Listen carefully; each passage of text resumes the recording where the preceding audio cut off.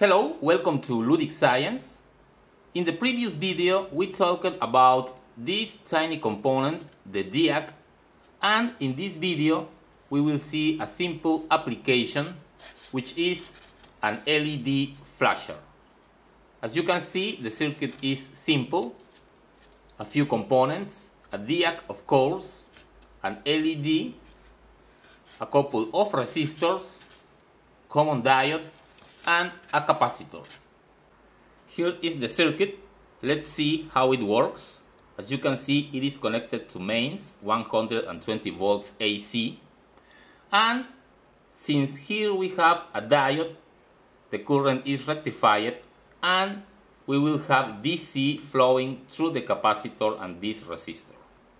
Therefore, the capacitor will start to charge and the voltage across its terminals will begin to increase.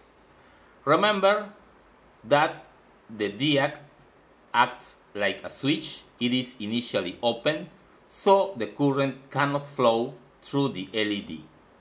But when the voltage at the capacitor's terminals reaches 30 volts, the DIAC closes and the current can flow through the LED and its resistor. Now notice that this resistor is of a very low value compared to the other one. Therefore, the current in this part of the circuit is much larger than the current in this other path. Therefore, the capacitor will discharge quickly and its voltage will reduce, and also the current through this path. When the current is around 1 milliamp or less, the DIAC opens again and the capacitor, whose voltage is now close to zero, will start to fill again, and the voltage will increase and the cycle repeats. Therefore, we will have oscillations. The LED will turn on and off. This capacitor must be rated at least at 30 volts, which is the maximum value before the DIAC closes. So a voltage value of 63 volts is okay, or 50 volts.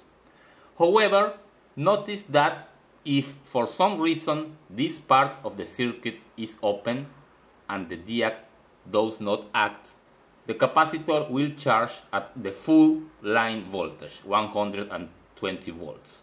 Therefore, it is recommended that this capacitor is rated at a voltage larger than 120 volts. Next time you need a PCB for your electronics project, consider using the professional services of JLC PCB. JLC PCB is the world leader in PCB fabrication. You can order online. You just need to register, upload your Gerber file, and wait a few days for your PCBs at an unbeatable price. My capacitor is rated at 250 volts. These are not easy to find. However, you can find one inside a CFL lamp. The circuit of these lamps has a high voltage capacitor, which is 200 volts or more. Okay, the circuit is now connected, so I'm going to turn it on. And there it is. You can see the LED flashing.